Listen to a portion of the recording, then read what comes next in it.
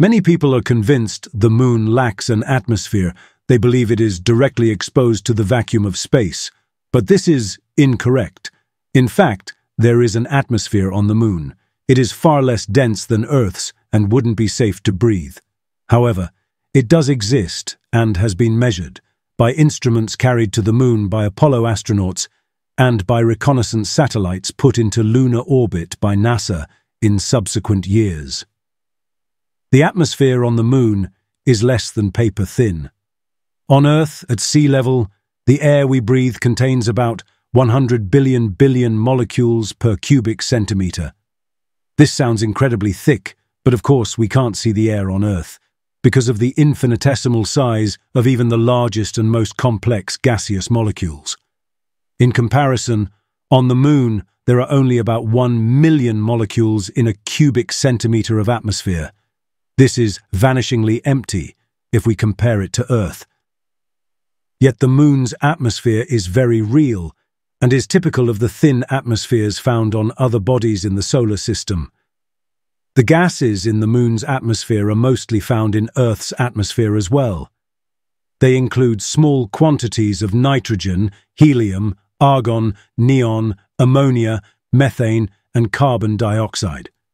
These gases were detected in samples taken by the Lunar Atmospheric Composition Experiment, or LACE, which was included in the last NASA mission to land astronauts on the moon, Apollo 17. Sodium and potassium were also found in the moon's atmosphere. These chemicals are not a part of the atmosphere on Earth, Mars, or Venus. These substances were discovered by Earth-based researchers studying the moon through special telescopes. For the most part, these gases are produced as a result of interactions between the moon and the sun. Solar wind consists of charged particles including electrons and protons, and the bombardment of the lunar surface by these electrically interactive winds provokes the release of various chemical traces.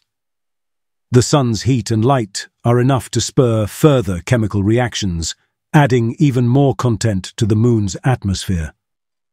The creation of the moon's atmosphere is a continuous process, as it must be since the molecules it contains will eventually leak out into space. Outgassing from the interior is another likely contributor to the creation of the moon's atmosphere. This occurs as a side effect of seismic activity, the results of which are labeled appropriately as moonquakes. These moonquakes may be caused by various triggers: the impact of large meteorites, the collapse of crater walls, dramatic changes in surface temperatures, the tidal, gravitational pull of the Earth, and seem to happen quite regularly. Seismic measuring instruments left on the planet by Apollo 17 recorded 12,000 moonquakes between 1972 and 1977, after which the instruments stopped working. The type of atmosphere that exists on the moon is known as a surface boundary exosphere, or more simply, as an exosphere. This term is reserved for atmospheres so sparse and so lacking in density that their molecules never come in contact.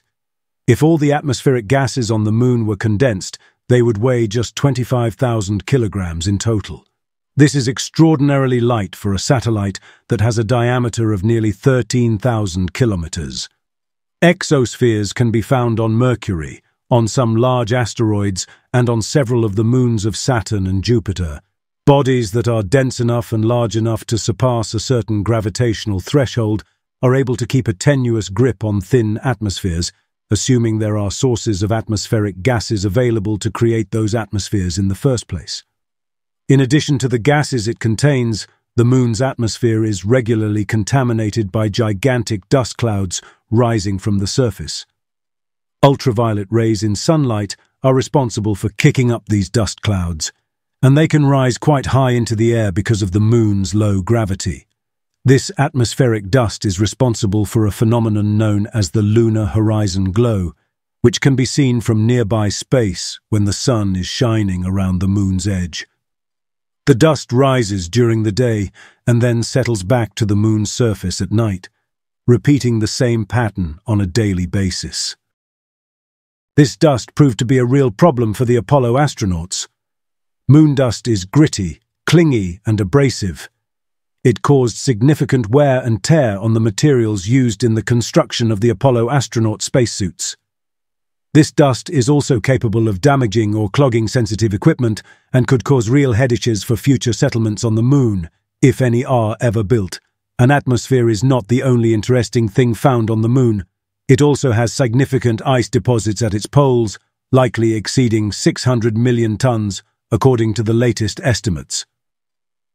Water molecules have been found in other latitudes in the lunar dust, suggesting a movement of water from the polar regions to lower latitudes through the activity of atmospheric circulation.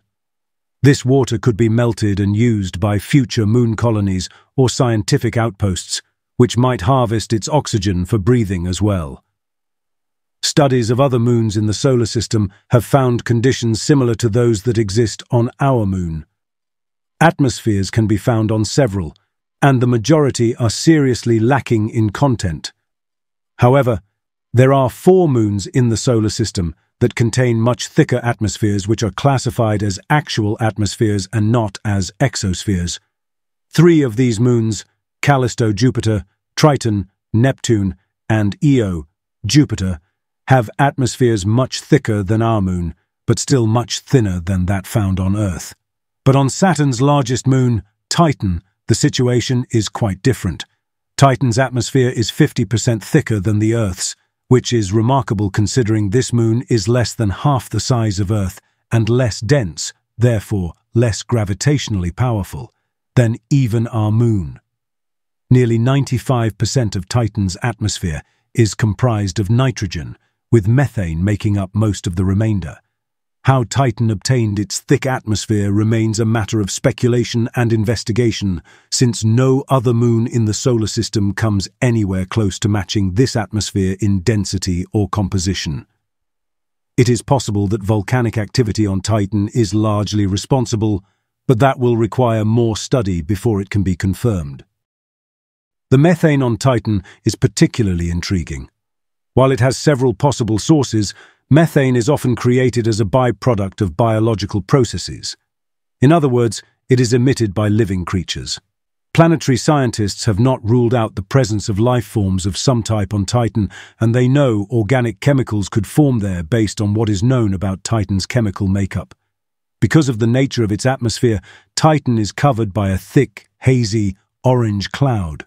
As a result, it is impossible to get a close-up look at Titan's surface from space, and the nature of its surface features remained a mystery until NASA's Cassini-Huygens Saturn probe touched down on Titan in 2004.